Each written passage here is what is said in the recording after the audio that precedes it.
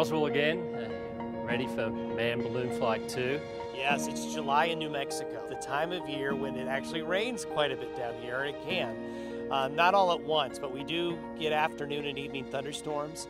We've seen some already over this past week. We'll see some more over the next few days, and we're going to have to work our way around it. That's part of the summer. It's the second of the third jumps in the series. It's a really significant point in the program and a big milestone, so we're basically getting ready here tonight to get Felix to 95,000 feet. This is not a practice build up to the third jump. This is serious. What Felix is doing is he is proving the next generation spacesuit. So when we go back into space, we'll have a better pressure suit than we have today. And Felix will make that contribution.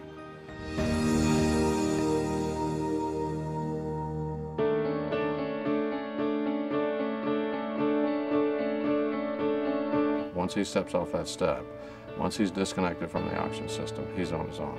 And we've told him, you have 10 minutes to be on the ground. If we had a serious scenario like a suit breach, a loss of pressure integrity of that suit, and his skin is exposed to that, his skin will boil.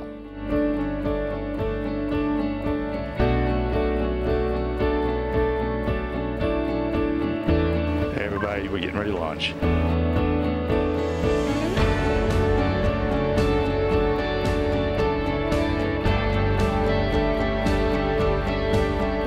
As soon as I step into the capsule and everybody's giving me a go, because the wind is okay, the capsule does the job, and everything looks nice and smooth, you know. In my mind, I'm ready. So there's no question if I jump or not.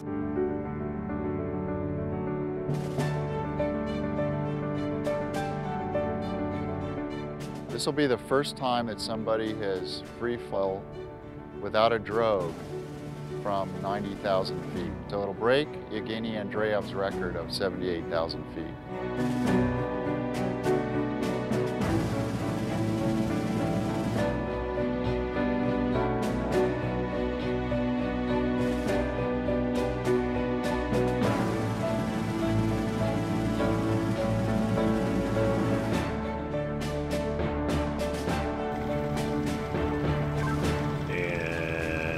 Felix has landed safely back to Earth.